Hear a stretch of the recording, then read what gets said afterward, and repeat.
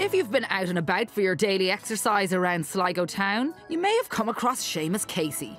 But walking wasn't always something he loved. I remember sitting with a group of people in February and I said, God, I hate walking, I do.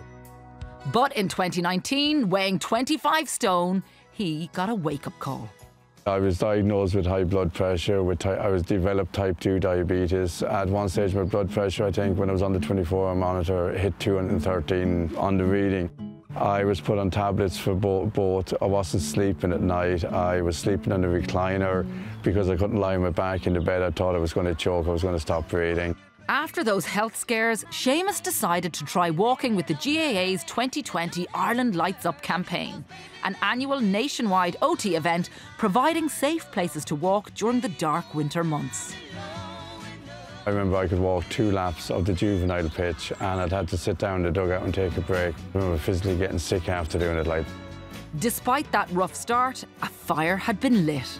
And when the GAA with the Irish Life Health app launched a national steps competition to keep its club members active during the first lockdown, Seamus rose to the challenge to do his club proud. Oh, I'm extremely proud of him. He's up first thing in the morning, he's off out for his walk. And even at night time, when I'm thinking of going to bed, I'm exhausted and the children are in bed, he'll say, oh, I'll just nip out for another walk.